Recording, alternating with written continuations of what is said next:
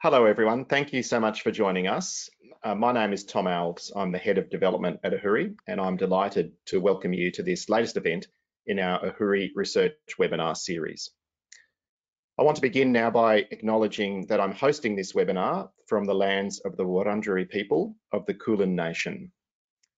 I also acknowledge the traditional owners and custodians of the various lands on which you all work and are joining us from today, and the Aboriginal and Torres Strait Islander people who are participating in this webinar. I pay my respects to elders past and present and celebrate the diversity of Aboriginal peoples and their ongoing cultures and connections to lands and waters throughout Australia. AHURI is very pleased to be able to offer this research webinar series.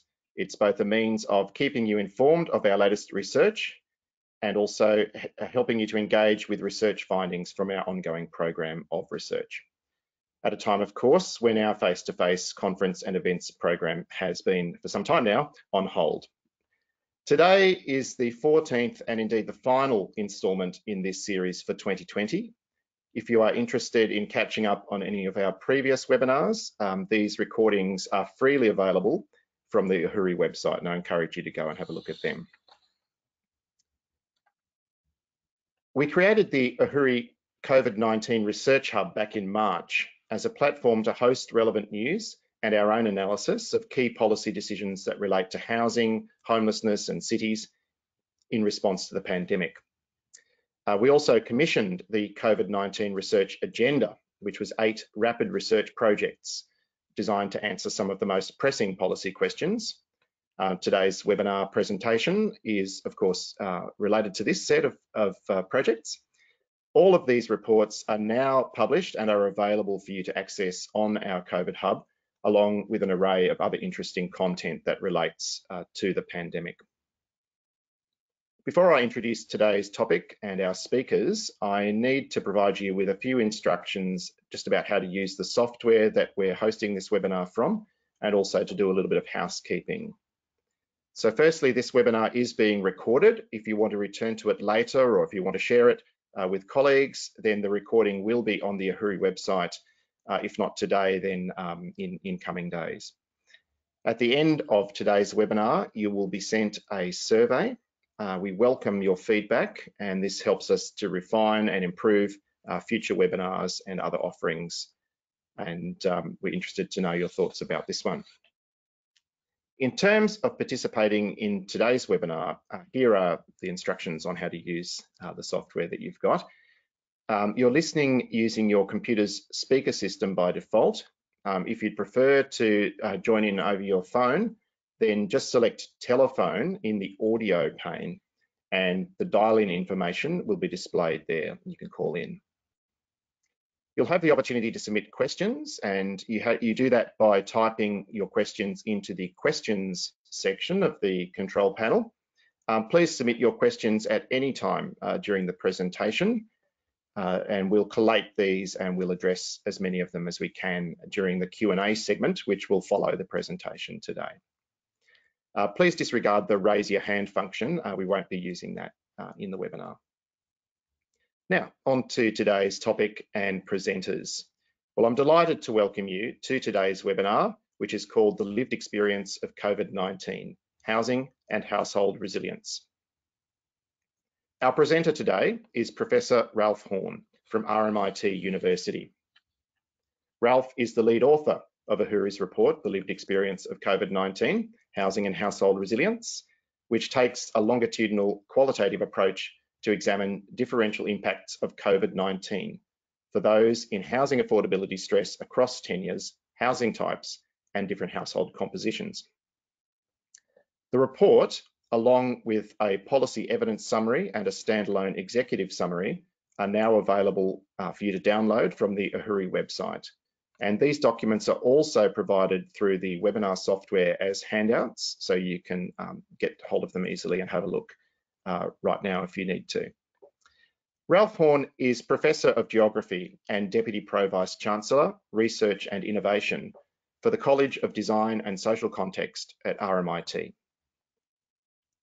Ralph is interested in social and policy change to support sustainable urban development and has a specific research interest in equitable, low-carbon urban transitions, housing and households.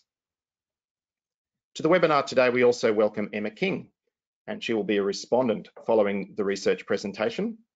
Emma has been the Chief Executive Officer of VCOSS, the Victorian Council of Social Services, since 2013, providing a strong voice of leadership and advocacy on social justice for the community sector. Emma represents VCOSS on a range of ministerial advisory groups and committees. She is also the chair of the Future Social Services Institute and president of the Farnham Street Neighbourhood Learning Centre and a board member of Mental Health Victoria.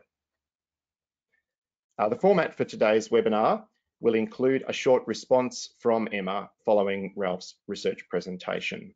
And after that, I will facilitate a discussion between our two participants and taking questions from you, the audience. So please do, as I say, feel free to ask a question at any time throughout the webinar today by typing your question into the questions part of the panel. And I will do my best to include your question in our Q&A session.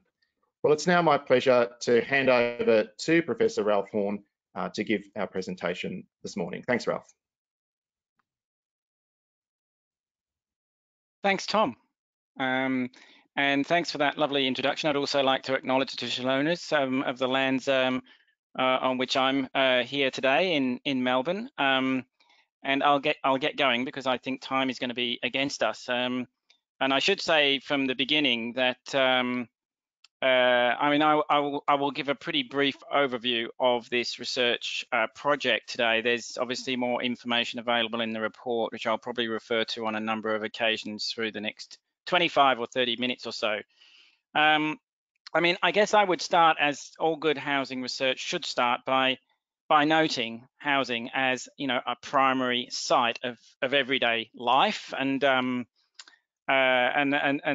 point out, I guess, the kind of obvious that with COVID-19 that has taken on an extraordinarily increased significance, as we have all spent a lot more time at home. And in a sense, although that might sound rather a simplistic observation, what it does is shines a kind of an intense light on already existing inequalities across the housing system, because as soon as we are all cooped up at home, we are cooped up with whatever we had or whatever we didn't have prior to the pandemic.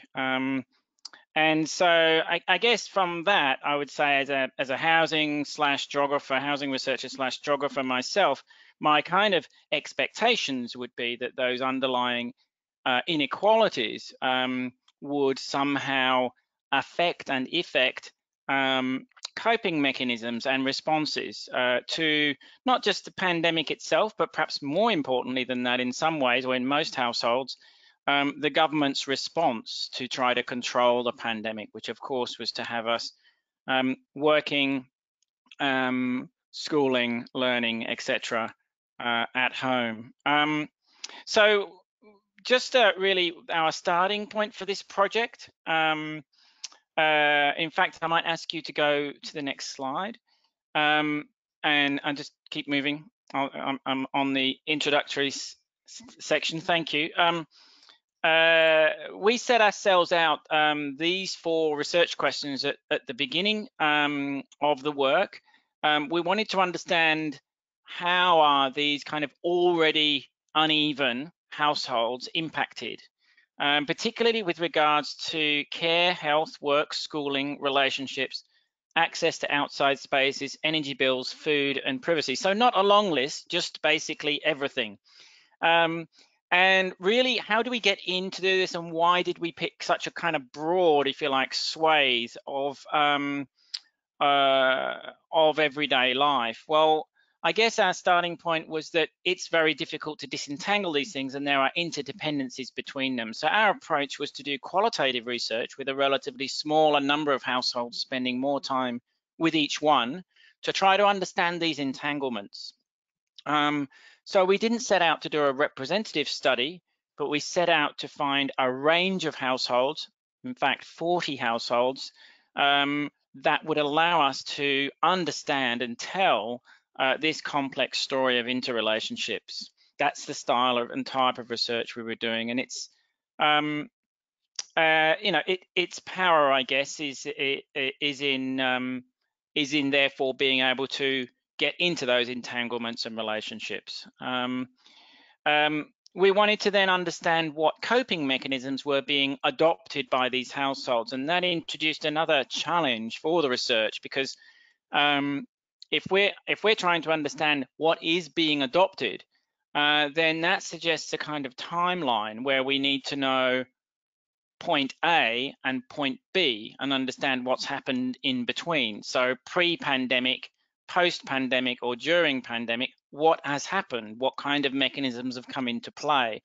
So that suggests the idea of longitudinal research. The problem is we didn't know the pandemic was going to happen. So we couldn't do stage 1, which is pre-pandemic. So what we did was we went back, and I'll talk about this in more detail in a moment. We went back to 2 ARC grants that we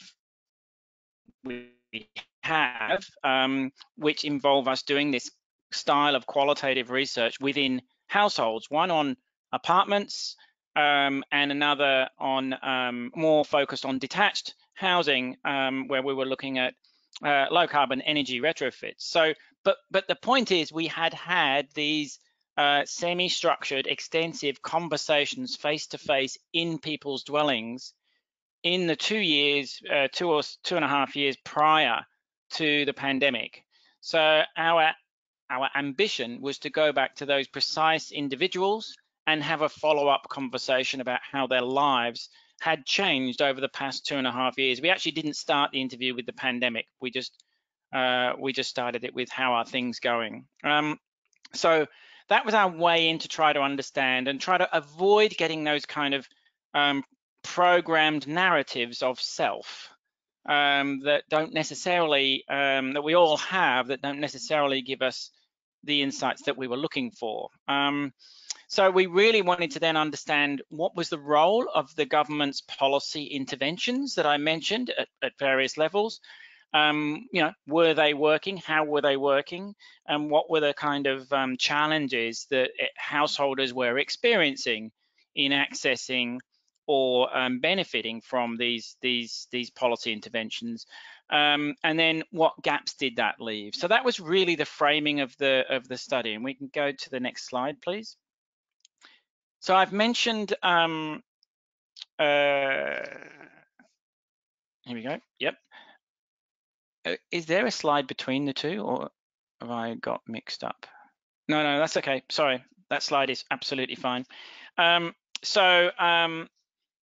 we come to the sort of framing for the study. And here, of course, we had a group, 4 lead researchers involved in this study, all from housing geography traditions.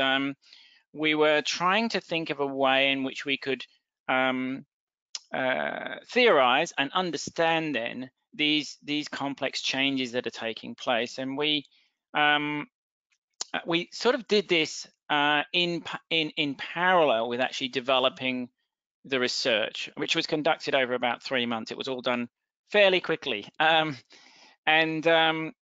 we landed on this this sort of schema, which is based on I guess a socio-material kind of resilience model drawn from kind of disaster risk response and literature. And in essence, there's kind of 3 elements, I guess. One is the kind of exposure factors. So actually what's happening in terms of changes to care services, reductions in income, disruptions in daily practices, and in some cases, of course, fear of infection, and then the sensitivity to those exposures, which included, of course, the age, pre-existing health conditions, pre-existing kind of social, sociableness, but also, of course, the household consumption itself, and and casualisation, aspects of job security, precarity. And then the third element of this is their capability. So this is after kind of Amartya Sen's work on capabilities. Their capability to respond in terms of do they have the tools to get online and get access to new forms or new provision methods for healthcare, for example? Do they have social networks to be able to online to be able to replace those face-to-face social interactions that were lost? Do they have the financial resources to put those things into place? And is there housing up to it, of course? So this is the kind of framework that we used. And across those two projects that I mentioned, we recruited, as I said, 40 interviews, or actually 41 participants, because one was interviewed as a couple. Across the two projects, more or less evenly, 19 and 21. So that meant that we got access to apartment stock and access to the more sort of detached housing stock, not only in Melbourne, but also in regional Victoria down in the Latrobe Valley. And this just happened to be the pattern of where we had people from those pre-existing studies. But we also selected them, of course, fairly carefully for a range of vulnerabilities. And maybe you could go to the next slide, please. Yeah, 28 women, 13 men, and as I said, a more or less even split. Around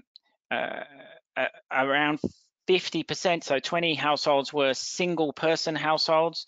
And as I said, we kind of selected them on the basis of a set of what we expected to see as vulnerabilities. So housing quality, housing suitability, affordability stress of various sorts, including energy poverty, income, pre-existing health issues. Although I should say and clarify that because our pre-existing projects and the skills of our team were not in the medical field, so we weren't qualified to specifically understand mental health or physical health issues. We just took a kind of, if you like, a layperson's informed view of pre-existing health conditions as we understood them, whether physical or mental, and self-reported by the participant.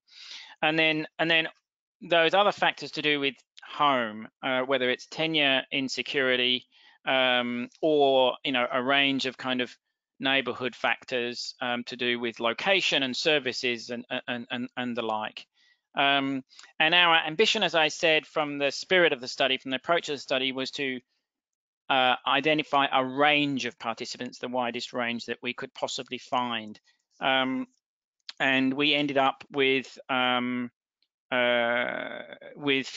households in Moreland, 7 in Melbourne, 4 in Port Phillip, 3 Kingston, 1 each in Glen Ira, Bayside, Wyndham, and 6 in the Latrobe Valley. So that gives you a general idea of the kind of spread. And of course, one of the flaws or challenges of longitudinal type research, I wouldn't call this kind of fully longitudinal, but it has a longitudinal aspect to it, is that people move house and mess things up. I'm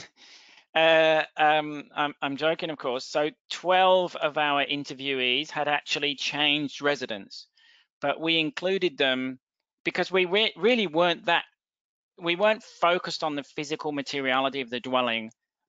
We were focused on households' responses to the pandemic. So it wasn't a limitation of our study that some of those people had moved house.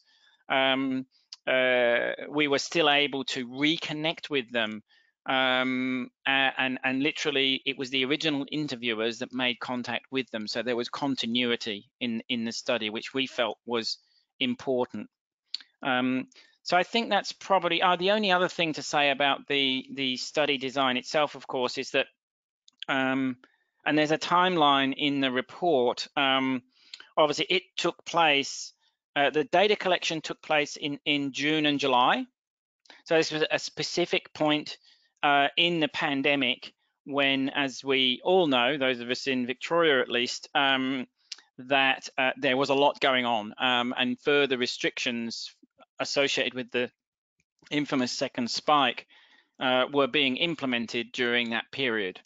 So I think that's really important, and I think that, you know, you could envisage multiple points at which you would want to do this type of research at various points during the pandemic to try to understand how these lived experiences change over time. We had that snapshot window, and of course there have been changes implemented since then, and in fact, as you know, the peak of the second wave was really probably August, September, and that by that time we had finished data collection. We were analysing the data in August. So I think that's important to point out. And perhaps the other thing is about semi-structured interviews. I'm sure many people know this already, but just to say that as I mentioned, we didn't start by talking about COVID. We didn't start by saying specifically how have you been affected. We knew that would elicit kind of more narrative automated responses and explanations that we were not so interested in. So we started with a set of questions that was to do with following up on what we'd last spoken to them about, whether it was about their retrofit plans in their detached dwellings, or whether it was to do with the nature and design of their apartment and how they were adapting to it. And then the conversation moved on to how they were keeping in touch with friends and family, how they were coping with rent, mortgage, energy bills, what their internet access was like, how if they were renters, how contact with landlords might have been sustained or changed, and then questions around urban spaces and access, around social networks, service access. So we didn't really front up with kind of COVID pandemic. We fronted up really with this continuity, and that was deliberately designed to elicit genuine kind of lived experience, and obviously was based on having empathy and understanding of the already existing context within which those interview participants found themselves. So next slide, please. So yeah, on to research findings, and what we did, I guess, faced with an astonishing amount of data, we chose to analyze this data and eventually landed on these kind of 4 thematic areas that we organized the analysis in the report. And I'll just briefly go through the key findings out of each of those now in the time available, and enough at least hopefully to start a conversation. So yeah, in essence, you know, I guess confirming the fact that housing became this, you know, almost I guess the center of everybody's life, like it had never been before. And accepting the fact that housing was probably not currently organized in a way that provided any kind of universality of access, of sanctity, of security, or of livability for that matter, but that there were these existing inequalities. You know, we weren't really surprised to find that people living in lower density detached housing with income security and online social networks that were well developed, they had use of a car, were at some advantage overall. They were able to either embark upon or expand hobbies such as gardening, and to kind of focus in on family, household, and their local area. On the other hand, of course, for those in poorer quality, poorly situated dwellings with few local services that were perhaps also lower density, the lived experience was more about spending a lot of time in cold, uninsulated, poorly heated homes, or needing to use public transport as key workers to access essential work, even though they were battling well-founded anxieties about contamination.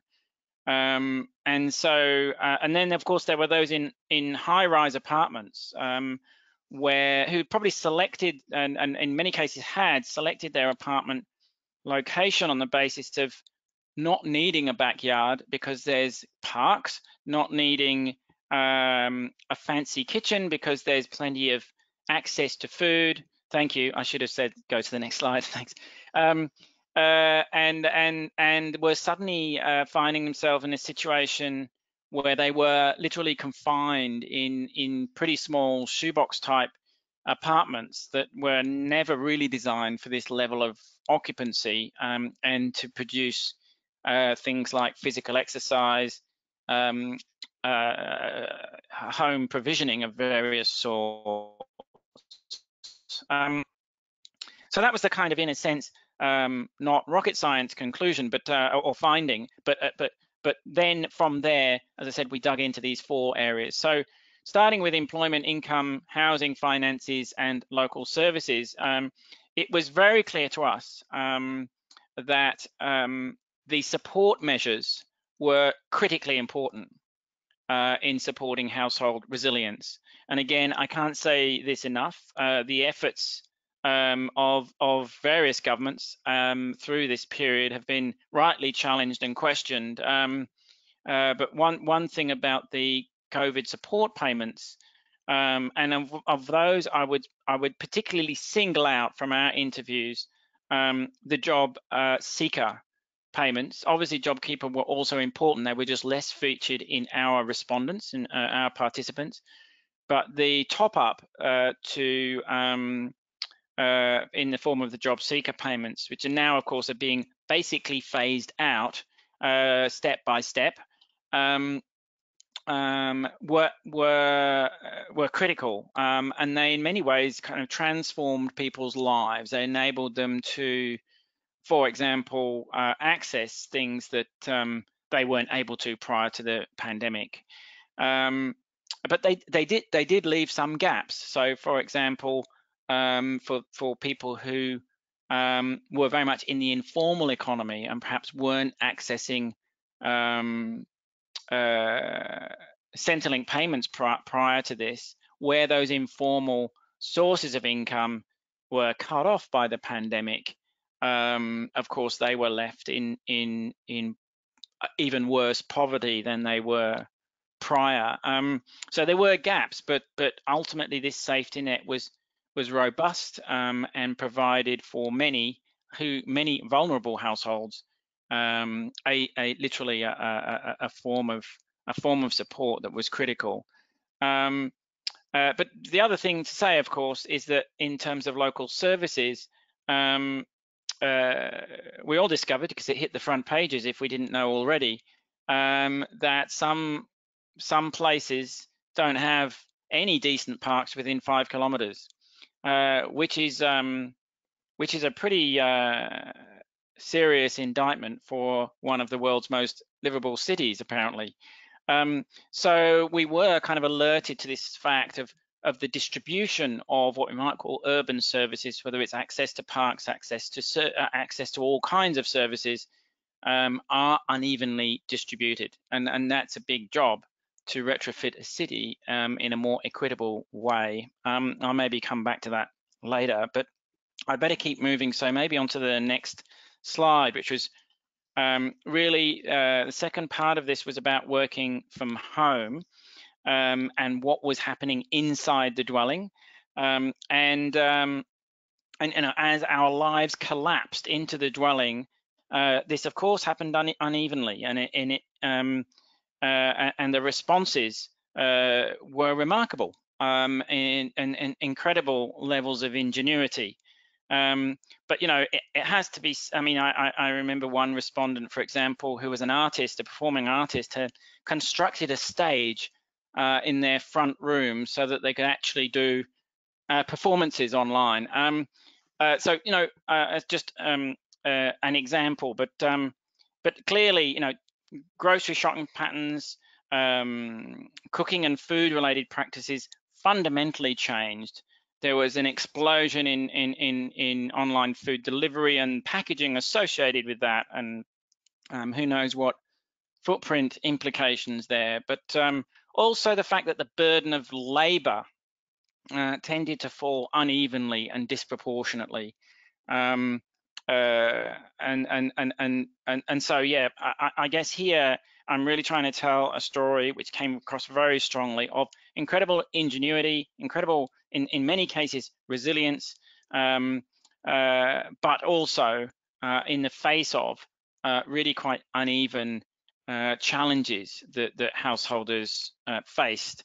In essence, this is about how pre-existing skills, knowledge, learned practices, resources were harnessed and brought to bear to deal with what was happening, whether that's in the form of taking out blankets or find ways to provide warmth through what was for many people a very long, cold winter. Cooped up at home, when normally during the winter they would be spending large amounts of those winter days in other warmer indoor places that were no longer accessible due to COVID. So there are a number of kind of photos in the report that you can access showing kind of responses, the diversity of kind of responses. But I think because of time, I'll move on to the third, which was really about relationships, which I'll just very briefly touch on. And I think here I would say, and there's a slide just following this, there's, I mean, I think everybody's been affected by isolation. The question is, and coming back to the schema that we were using, the extent, I guess, of exposure to those isolating. So many were able to keep their jobs, even if they were online working from home, or they were going out and having some kind of social interaction, even if they were essential workers. The sensitivity, so pre-existing kind of tendencies to either use social channels and all pre-existing conditions and so on, and then those capabilities that I've mentioned, and they really helped us to explain the huge variation. And we met households who frankly, and this is without any medical training on my part, but frankly came across to me as being really at the point of desolation, really, really lacking connection. We included participants who had lost loved ones during the pandemic and weren't able to give them the sort of send-off that they would have expected to because of the constrictions around funeral arrangements. Were cut off from their own families that they depended on, not just practically for support with shopping and driving and so on, but frankly, that was their intimate link with the outside world. So again, a very mixed picture, and I'll move to the final, which was focused on health. And again, I would say start off with the kind of the more obvious observations that the imposition, I guess, of the restrictions had different consequences for people's social, physical, and mental health depending on the dwelling they started out in the neighborhood. Apartments were generally more constrained internally in terms of the private space, but there were a wide diversity of apartments. Some were managed very proactively and enabled very efficient infection control and lifts to be operated safely, etc., etc. And people felt that access, ingress, and control over the shared spaces was something that they felt confident about. Others were at the opposite end of that particular kind of spectrum, where they felt that as soon as they opened the door from their apartment, there was potential contamination everywhere they looked, and there wasn't a managed environment in those interstitial spaces between the street and the front door of the apartment. So again, opportunities there to think about policy going forward, which I'm about to just finish on. But yeah, I guess I'll leave it there and develop some of these observations in the questions, just because I'm conscious of time, and go on to just make some closing remarks about the implications for policy. I think there's 2 further slides, so we're nearly there. And the first one, I've said 5, there are actually 6 development options, just to keep you guessing.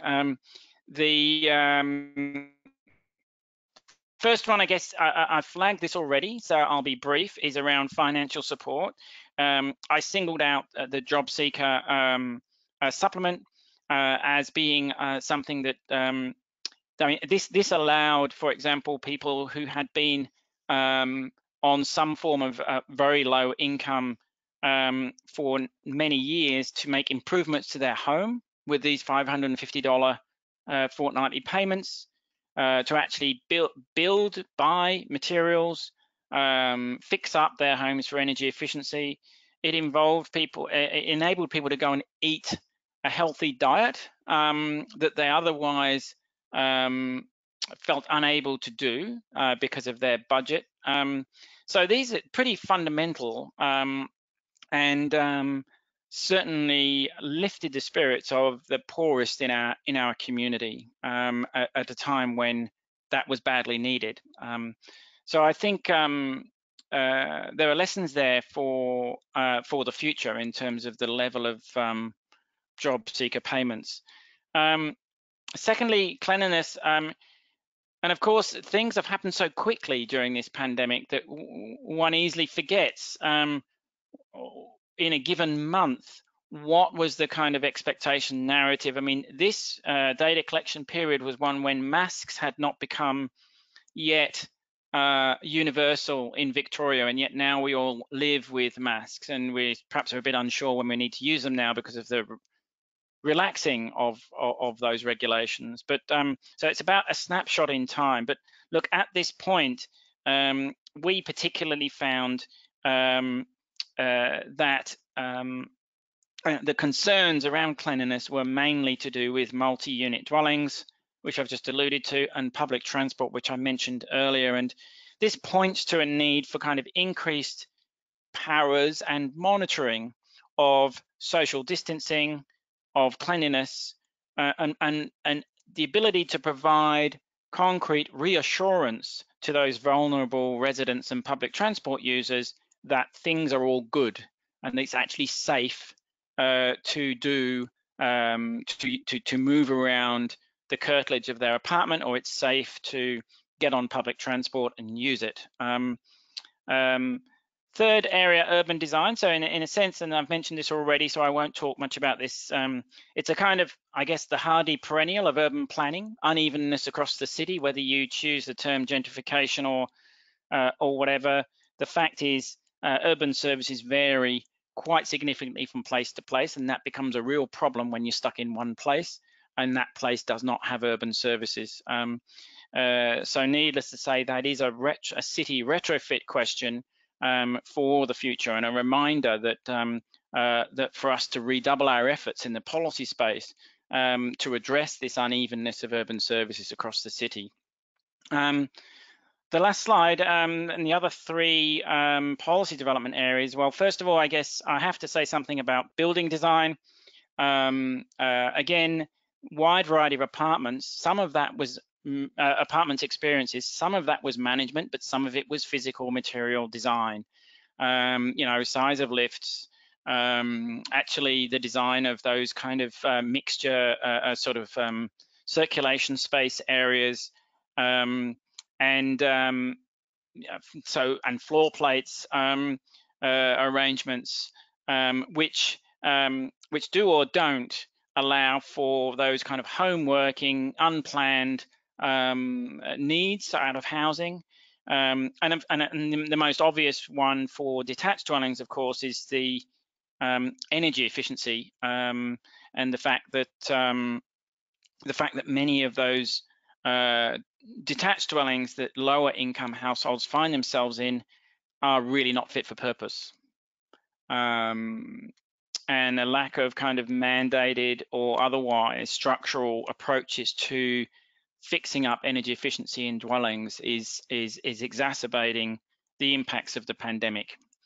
And then community cohesion, I think, I suppose I'd sum this up in a sentence by saying that the pandemic has helped focus minds on the fact that, in a way, community cohesion is an essential service, and actually is a preventative intervention to enable households to be more resilient in the face of future disasters. And then finally, social housing, another reminder, I guess, of the need to reimagine social housing, which has been a long-running policy question, of course, in many Western countries, not least Australia and here in Victoria. A need to urgently expand the stock and think about its flexibility in terms of design, and think about the questions of tenure and of status and of the affordances of quality of design that have dogged, in a sense, social housing. And of course, now we have an announcement from the state government to invest in social housing, and the big question is going to be, what does that look like and how will that pan out over the coming months as it manifests. So look, I'll leave it there. I think I'm pretty much over time, and back to you, Tom. Wonderful. Thanks so much, Ralph. Really appreciate that great presentation of the research and your findings. And of course, as I mentioned earlier, that report is on our website and also available as a handout for everyone participating today to be able to read afterwards and follow up. And also, I did mean to acknowledge earlier, of course, Ralph's co-authors, Nicola Viland, Louise Dorignon, and Bhavna Midha, who also worked on and co-authored that report. Thanks, Ralph, and I'm now going to hand over to Emma King, and Emma's going to reflect on the project and the outcomes in relation particularly to her sector. Thanks, Emma. Thank you very much, Tom and Ralph. If I also can begin by acknowledging the traditional owners of the land upon which we all meet today, albeit in our virtual circumstances. I am meeting on the lands of the Wurundjeri people of the Kulin Nation and would like to pay my respects to elders past, present and emerging, to acknowledge that sovereignty was never ceded, and to acknowledge any Aboriginal and Torres Strait Islander people who are with us today. Tom, I'd like to congratulate you and your team for the COVID-19 series. It's fantastic. And Ralph, you and your team for the fantastic report that we're talking about today. I guess one of the things that really struck me when I was fortunate enough to get an early glimpse at the report as well is that looking at that alongside other work that we're undertaking is the really, I guess, the sort of obvious thing in a way is that COVID has magnified a number of the existing inequalities and frailties that already existed in our society. And I don't think, whilst we've known that housing has been an issue for my lifetime, I don't think we've ever had this level of emphasis on housing. And I think particularly during, COVID, not only did we see existing issues being magnified, but also when you think around the very, very strong messaging that we were given, and that was stay safe and stay home. And again, we've not had that sort of message, I think, before. So yet we know for many people, while we're told to stay safe and stay home, for many people, that actually wasn't possible. It wasn't possible because they, in terms of the type of home that they were living in, because of family violence situations, because of significant health issues that were exacerbated by where they were living in, as is detailed in significantly through the report. energy bills, and I'll come to that a little bit more in a while as well, knowing that some homes are particularly energy inefficient. And also the flip side of that, of knowing, we know actually through some other research we've undertaken with RMIT and others, around the underusage of energy, because people are so scared they can't pay their bills that therefore they don't turn their heater on in winter, and they literally end up in hospital with hypothermia. Literally, they die, and it's extraordinary. Overcrowding, the fact that people are unable to afford rent, and I do want to touch on a couple of the points that were made in the report around that as well. Lack of access to food, digital divide, and we know that for many as well, they didn't have a home. And I think this is one of the other parts that I just thought was useful to touch on, because we know that for many people, they live on the street, they live in a car, they live in very overcrowded facilities. So the concept of being told to stay safe and stay home, I thought that was really interesting, watching how that played out over time, because suddenly these issues that have existed for forever probably were, and we've seen probably increased visibility over recent months as well. Suddenly these issues have been at the forefront of the minds of the decision makers and people who are actually making funding decisions around actually what do we need to change? What do we need to change to keep people safe, even though it was never safe to live in that way in the first instance. And going to the interrelationships that Ralph, you and your team have really drawn on in the report as well. So I think there are a few issues I thought were really worth mentioning in terms of, as you've mentioned, at the very outset of the pandemic, that the job around job seeker, and as you mentioned, job keeper, and I too will focus more on job seeker, but suddenly we found, because people were losing their jobs who never thought that they would lose their job, suddenly we saw the amount of job seeker being increased overnight, which we were told would never happen. It was too expensive, we couldn't possibly do it. And yet it was an overnight decision, because people were going, I can't live on that amount of money. You've got to be kidding me. How on earth can I do that? So I think there's an interesting point there, which I'll come to sort of towards the end as well, around political will and the fact that people fund what they value. And there's definitely a deserving and a non-deserving lens from my perspective that has played over that for literally 25 years, and we've seen no increase in New Start. I think in terms of also looking at I should note as well, obviously, which I think you did also, Ralph, that there were people who missed out. So, for example, migrants on temporary protection visas who are literally lining up for food around the corner to get assistance, and have been just dreadfully and inexplicably neglected during COVID as well. We also saw, and whilst this may be imperfect, what we also saw as another thing that we were told was never possible, and that was what homeless people being moved into accommodation, whether that's being moved into hotels or other accommodation. And really, this is something people have been pitching for some time, to say it's not okay to live like this, but we've been told really it's kind of a bit too hard, and we don't think we can, from political levels, we don't really see what else is possible. And what we'd seen was a huge will to actually go, this isn't okay, what are we going to do to change it? And I know there's some underlying issues that sit alongside that, but nonetheless, when we look at the sort of the premise of that, I think it's pretty, it is a seismic shift. We also saw the importance of community sector organisations, and I guess as someone who's fortunate enough to live and breathe this is something that we see all the time, and it's really profound in emergencies. And I think of Hazelwood, I think of fires and floods, etc. We see it all the time. When we have periods of disasters, people want to go to the people that they know and that they trust. That often isn't government, and it's not having a go at government. It's people in the local neighbourhood house. It's people at your community health centre.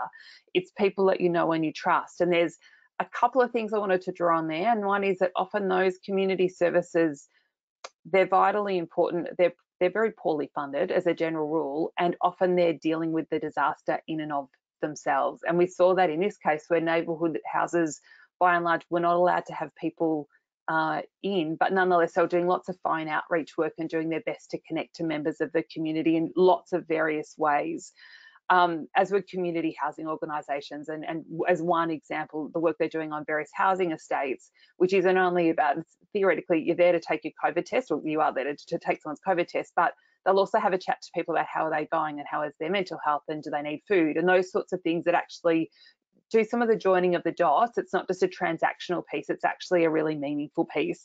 I would note that in the research we've undertaken, though, we have seen a number of community sector organisations that have drawn on their own reserves to be able to give the services that communities need because they were not funded for that work. And I think that's an interesting piece that probably goes a step further than your research, but I just thought it's information that we've gained through a recent piece of research that we've undertaken that was useful to share here as well. So I think for me, much of the pandemic, it showed things that we already know, but it put it up in lights. And I think that's really interesting. It impacted people who probably thought they were okay and these things would never happen to them. So we saw literally industries falling apart where people, one day they were doing well, the next day the bottom fell out of their world, which is devastating and not something we would ever want to happen.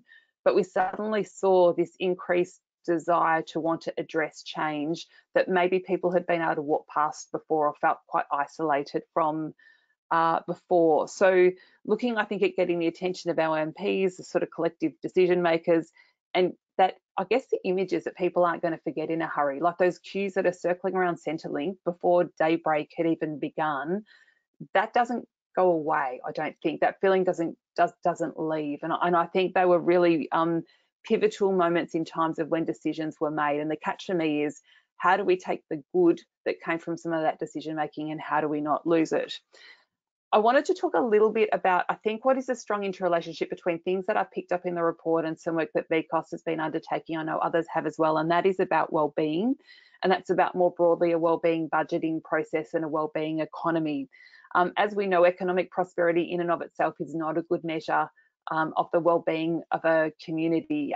You can have a AAA credit rating, but you can have, as we did before COVID, 100,000 people who are waiting for a home on a public housing waiting list, enough people to fill an MCG. So actually, how do we address that as a community? And I mention it because it's strong advocacy work we're undertaking, but I think it connects very strongly with the work that Ralph and his team have undertaken as well. We've seen that framework around how you work towards a greater good in other jurisdictions, be it New Zealand, Scotland, Iceland and others, and I think it's gaining real traction more broadly across the world as well.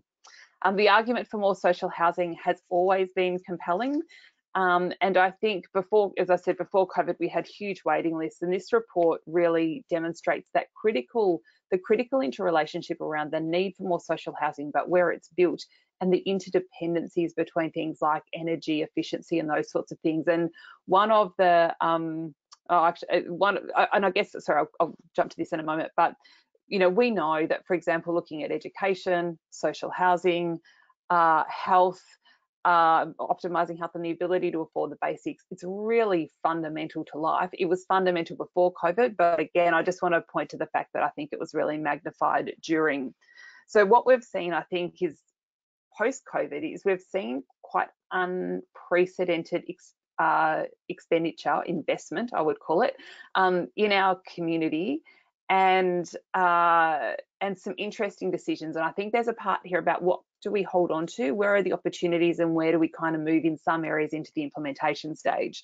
So looking, for example, at job seeker, as we mentioned earlier, and you touched on this, Ralph, in detail around the fact that, you know, we saw that doubled overnight. Now we're seeing it chipped away and taken away from. Yet the interesting thing is, I think this is an interesting piece about governments fund what they value.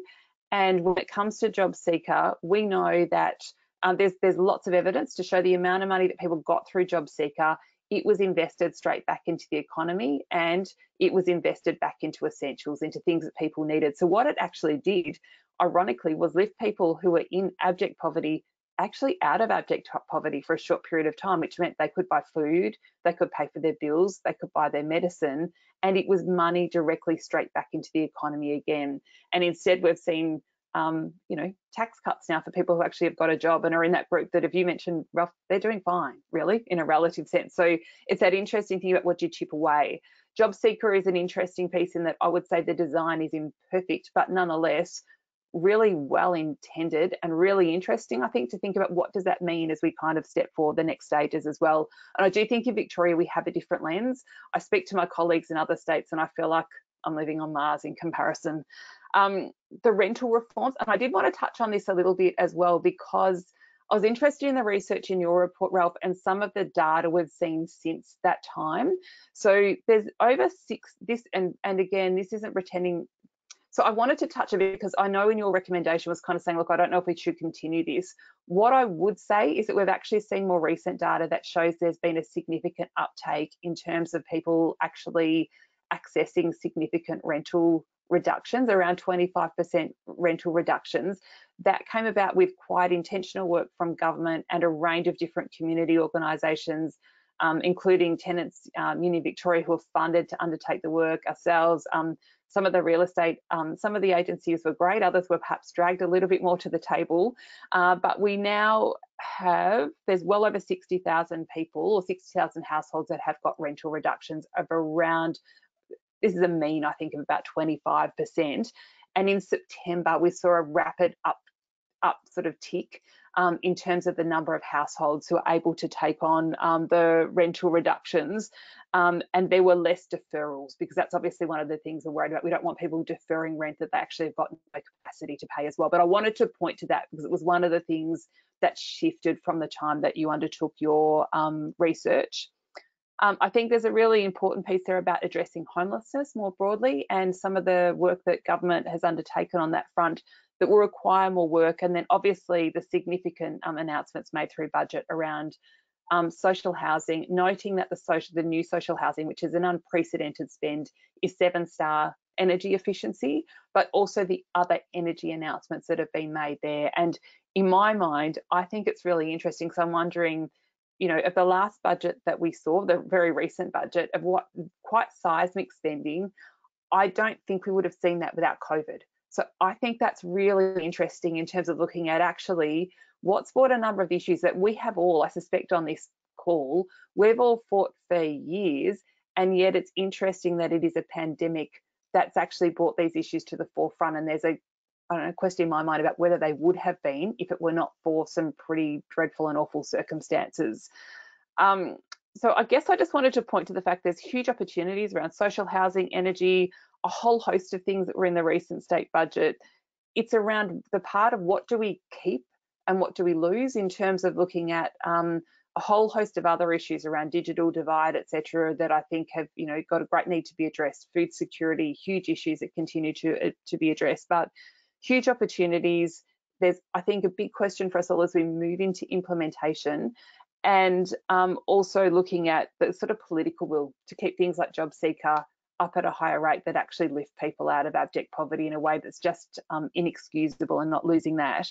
And I guess I just wanted to touch on the fact that I think the report is just invaluable in terms of being there as really strong, robust research from a fantastic team that's actually going to, I think, really help guide the way forward from here. So bit of unfinished business, as you mentioned, Ralph, in terms of, well, sounds really flippant around things like precarious work, which is a real blight on our society, you know, funding of community sector organisations and job seeker. So unfinished business on that front, but huge opportunities on others. And I think huge opportunities as we move to the implementation stage that you would hope would pick up on the recommendations that you and your team have made, Ralph. So that's probably, Tom, my comments in summary, and thank you for the opportunity. You're very welcome, Emma. Thanks. Appreciate your reflections on the report and the insights you've presented there. I'm going to invite you, Emma, to stay live with your microphone there, and Ralph to turn yours on too if you haven't already, and we'll have a bit of a discussion now and take some questions from the floor too. And I'll just also prompt people to be submitting questions so that we can discuss them over the next little while. But I'm just going to ask the first one really, just I guess to acknowledge the fact that I'm sitting here in Melbourne, and indeed both of you are, and our conversation has focused on Victoria and Melbourne specifically. But of course we have people tuning in from around Australia and also even from overseas. And I just wondered if you could initially provide some reflection, and I appreciate, this, obviously the research was focused here in Melbourne and Victoria, but if you could just give some, I guess, response or thought, both of you, as to, I guess, how this fits into particularly a sort of bigger national picture, to what extent what we've been discussing and what's been found through this project is relatable to other Australian contexts especially. And maybe Ralph, if you go first, but I'd like to hear what you both think of that. Thanks. Thanks, Tom, and thanks, Emma, for your remarks, which I found very, very, very useful and very constructive. And you're absolutely right, by the way, in terms of the rent reductions, the big issue that we found at that point was the deferrals question. So people could see, rightly, that this wasn't going to go away in a month or two, and they could see debt piling up if they went down the rent deferrals route, and they didn't want that, and I don't blame them. But you're absolutely right. Now, subsequent to this research, the take up, and I hadn't realized it got to 60,000, which is fantastic, has been quite robust of rent reductions and also those $3,000 payments. And I think that's making a huge difference. But look, to the question, Tom, I think I think the implications of this, and again, Emma alluded to this, but I think Victoria's did it tough, as the politicians like to say, and went through this second wave. And what can we get out of that? What's the learning? How can we do things differently? So that, I think, you know, the upside of that, and I'm not that fond of talking about silver linings when people have died in their hundreds. But I will say we have to, even in their memory, do something differently, and try to reorganize things in ways that would have prevented or reduced the impact of living in pandemic times if and when this happens. It's probably a when in the future. And at the same time, address things that we have not been getting round to. And I'll go with Emma's explanation without putting words in your mouth, that this is about political will. So let's get that political will now before it goes away, put it to good use. And I think that's maybe where in Victoria we can talk to a broader audience about how we can try to repurpose what was a really tough time into a policy environment that we know is going to produce economic benefits as well as critically social and environmental benefits for the whole of society. And I should also say, of course, that this research did not include, as far as, well, there were no respondents who reported specific family violence. There were no people on TPVs, and we had no homeless participants. Those three, and we've noted this in the report, are all crucial, as Emma's pointed out, and sadly for us, because of the fact that we could only fish in the pond of existing participants from previous studies, we weren't able to include just because of the design of our study. But I also think what I'm saying applies to all of the vulnerable sections of society, including those three groups specifically. We do know that family violence has spiraled. And in a sense, it is predictable. All of the preconditions for this to happen were built into the pandemic response. So how do we prevent that from happening in the future? And I think we can do, or we can at least minimize the impact by planning for it. So I do think that there's a lot to take away from this experience. And look, the respondents in this study can speak for themselves, and that's why we've tried to include as many quotations and photographs as we can to show that people know this on the ground. They don't need policymakers or us necessarily to tell them. This is a wider societal problem. It's pretty well understood, and it's about policy and political priorities and getting those right as we go into the future. So I might leave my response there. I'm happy to take any more specific questions, of course. Of course. Thanks. I might jump in, and I might add on to the part where you finished actually, Ralph, which is around, it's almost the what we don't know yet from people in terms of looking at the fact we're in this sort of so-called COVID normal space, and we know we're continuing to shift. And one of the things that has struck me during that time is that, for example, when we look at service adaptation, so if I looked at telehealth, for example, so in a way, what an extraordinary example, something that was intended to play out, I think, over a 10-year period and instead played out over 10 days. We know that's worked incredibly well for members of our society, but we also know that there are others that for which it hasn't. And if I look at the efficacy around a number of the shifts to the IT platforms in terms of the ones we're all on today, we know, for example, some people are desperately left behind because they don't have internet connectivity, and we're not sure about parts of that yet. So in terms of looking, for example, you know, for people who've got, it was one example, a mental health issue, actually, what does that feel like? If you're communicating with someone online when you might want to see them in person, who gets left behind? Equally, for others, it might be a benefit. And one of the things that struck me in terms of the broader research pieces that have been done so far, and we did one around how community service engagement, and we had intended, kind of similar to what you were describing, Ralph, in that it was in the first wave, and we at that time were not really thinking about the second wave. So we planned it that we would work with community sector organisations to see how they had adapted during that first wave, so we could pick up, you know, what had worked well, what hadn't, but also to work with and I don't like the term service users, but for want of a better term, but we had planned to touch base with clients, well, people basically who utilise services, and we didn't get the chance to do that. And I think that that piece is missing more broadly, and I think it's missing in terms of we don't know yet who's gone under the radar, and I think there's a significant piece there for us all to undertake in the future.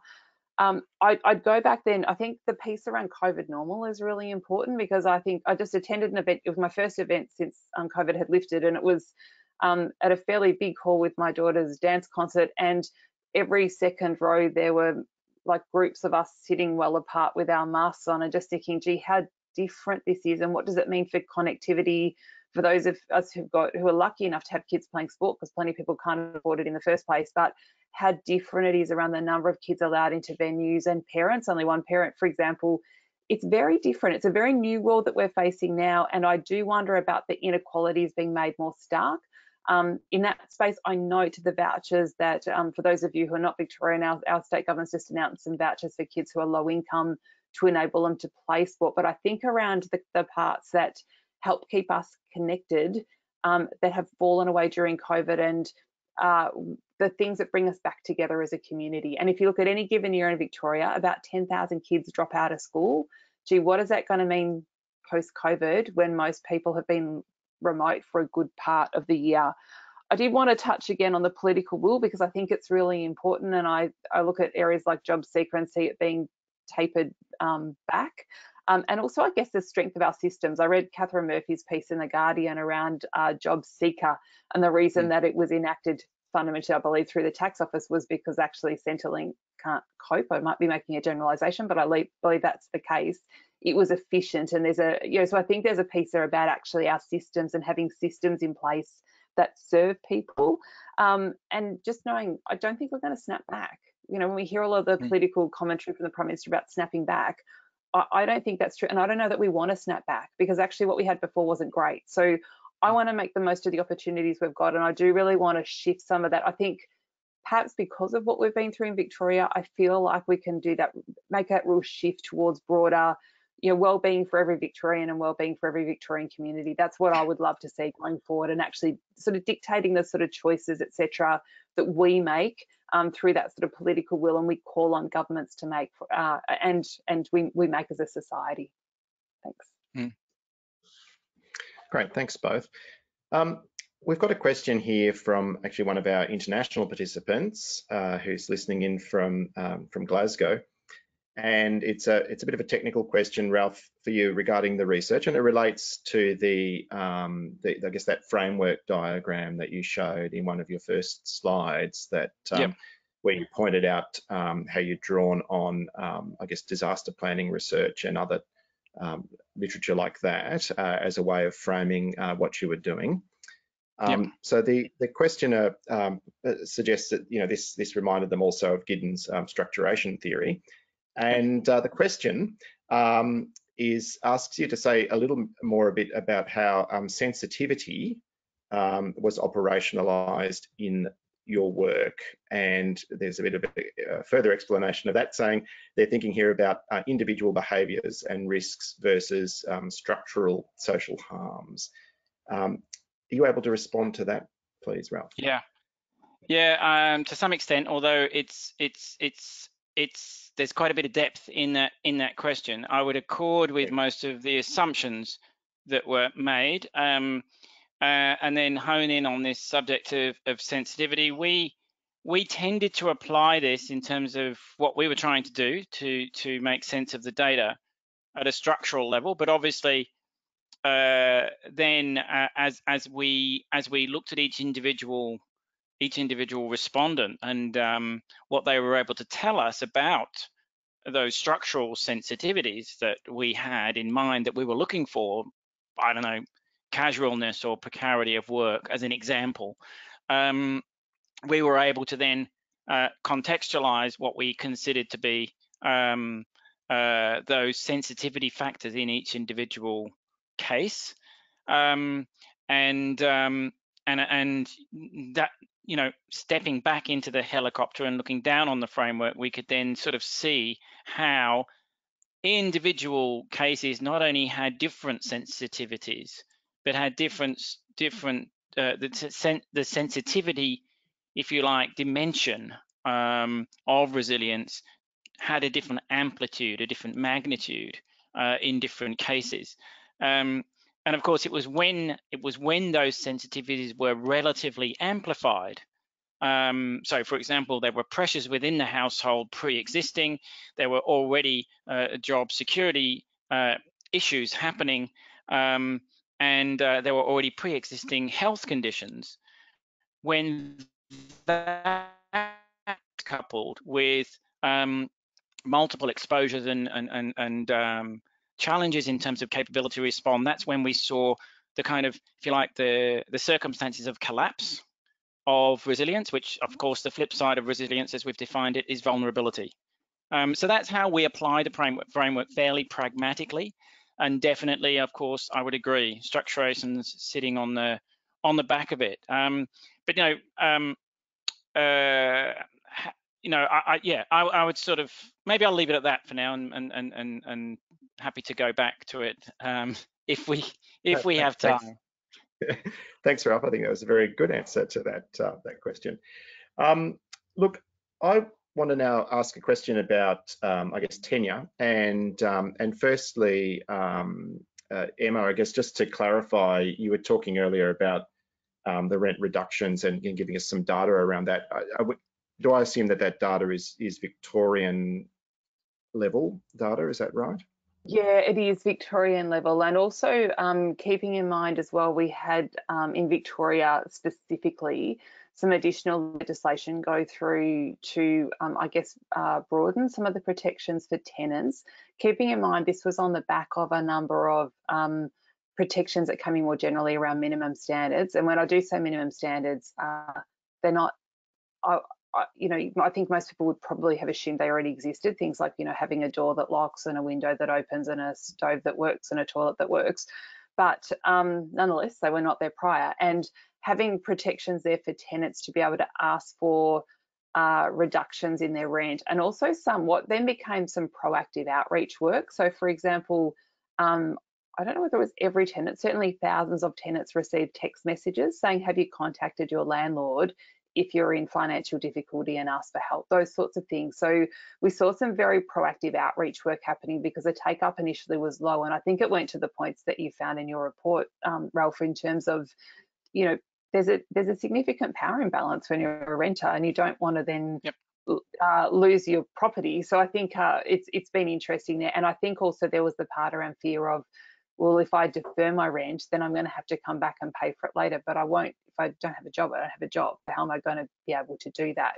So there was a real balancing part around, well, how do you stay safe and stay home if you're in a rental and you don't have a job and you can't actually pay the rent? So there was a significant balancing piece to play out in there. But we've seen, as I mentioned, it's over 60,000 people now who've sought assistance. The vast majority are for rental reductions, so permanent rental reductions, and we're seeing a fairly significant amount in there as well. Ralph, Ralph, can I ask, what you saw in terms of how differences in tenure played out in relation to the work that you did?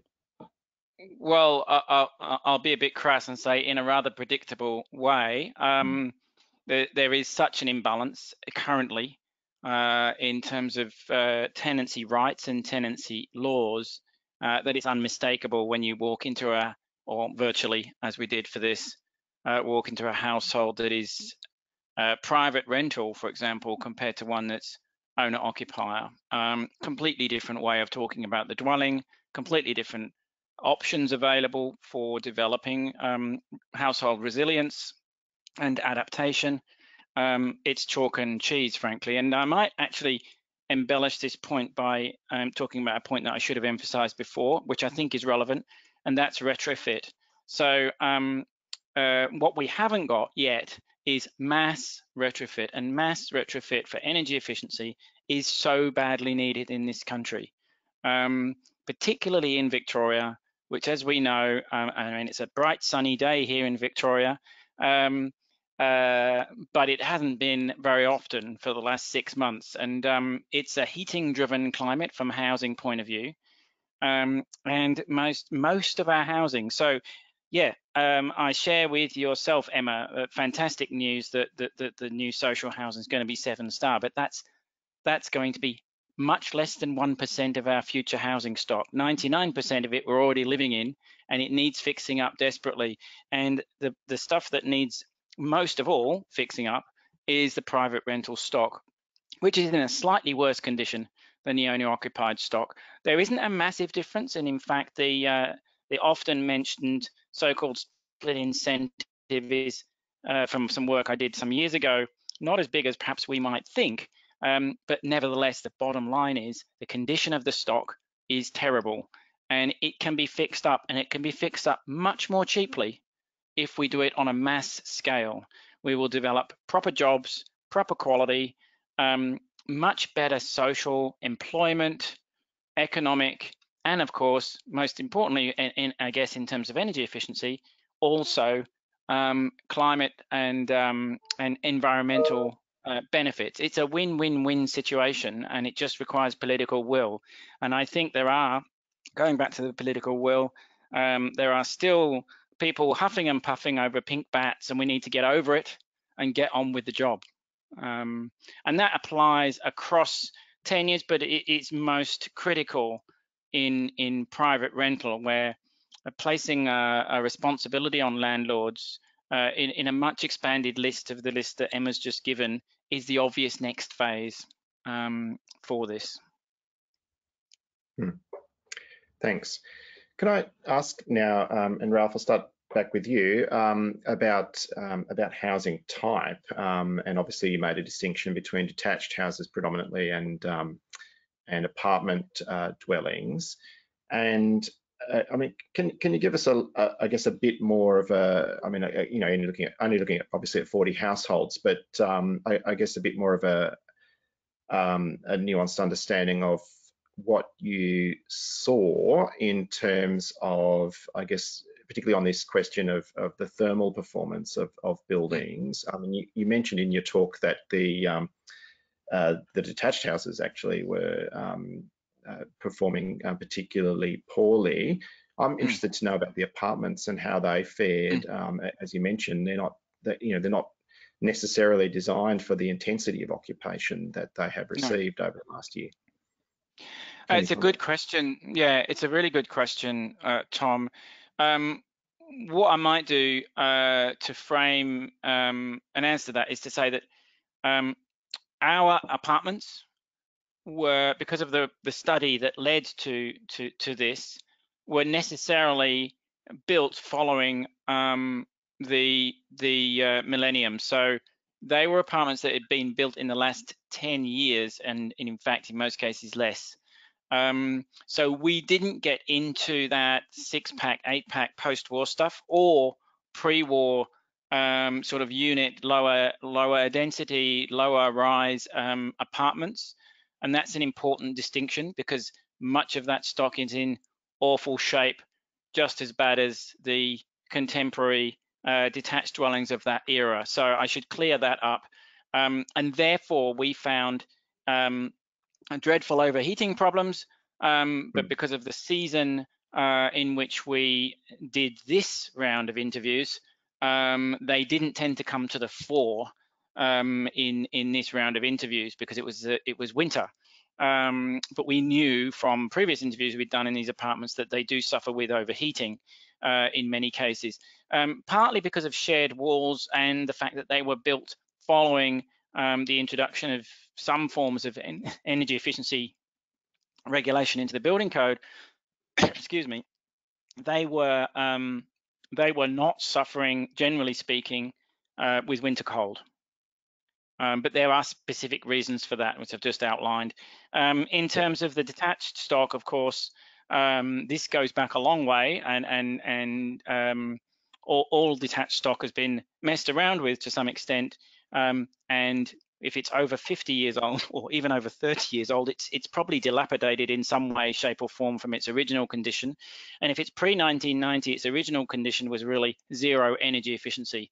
So we're dealing with a lot of stock that's been neglected over a long period of time that was never built for today's levels of what we know about disease and the importance of indoor temperatures and humidity control, and is therefore a long way away from being fit for purpose. So that's why my focus there is on private rental detached and private rental owner occupied stock where there's no cash flow. But as I said, the thing about scale is that it's much cheaper at the unit cost, and it provides for rapid learning. So even if a scheme was targeted at low-income households, better off households would benefit from it because they'd be able to also co-contribute and get better quality retrofits and outcomes from this industry learning and scale. So I do think that that's kind of where I'm returning to on that point. But I hope that helps clear up some of the differences within the study parameters that we were working with.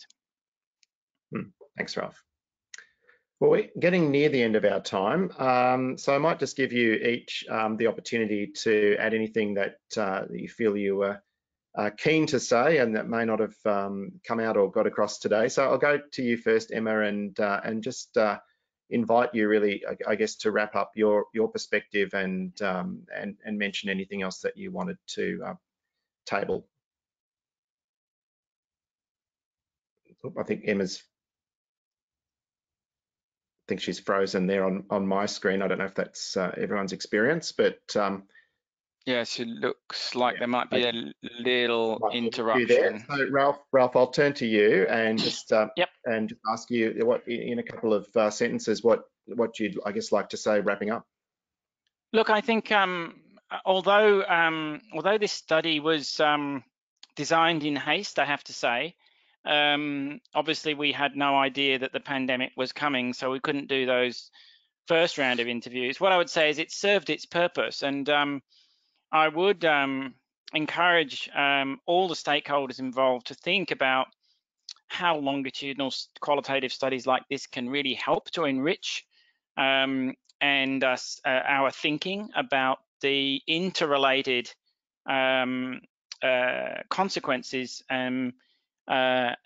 of these disasters, really, which is what we're dealing with here, and take according policy action. And I think that I mean, certainly it would be useful, I'm sure, to do return back to these households. And wouldn't it be wonderful if we did this in 5 years' time and found that as a result of the policy interventions post-COVID, actually the lives of these individuals had significantly improved. So I would sort of, having not really done this kind of research before, I would put a flag up and for it and say I do think it's the fact that we had that initial data point really helped us to kind of anchor the lived experience over a period of time to some extent. but also I think this engagement with the policy realm and making sure that although we are obviously as academics trying to understand and theorize to some extent from this empirical work, we're also really delighted that this has been at the policy interface and hopefully useful in the near term, well, present and future as a result. So yeah, I'll leave my comments there, Tom. Thanks. Great. Okay. Thanks very much, Ralph. And thanks also, Emma. Nice to have you back with us. Sorry you... Apologies. Just to prove it really is live and online. Yeah. But no, really, thank you both for your contribution to our webinar today. I really appreciate it. It was a really great discussion. And I'd also like to thank, of course, everyone who joined us today from around Australia and overseas and here in Victoria as well. A quick reminder that you will be sent a survey and we'd appreciate your feedback. So please do fill that in. That's really useful to us. And also to remind you that if you want to be able to share any of the things that we discussed today with colleagues, there will be the recording available later on that you can direct people to. And also, of course, the report, as I've said before, is there on the website right now, and you're welcome to download that for free and distribute it as much as you like. So thank you very much, everybody, for joining us today, our final AHURI webinar for 2020. Thank you. Goodbye. Thanks, Tom. Thanks, everyone. Thanks, Emma.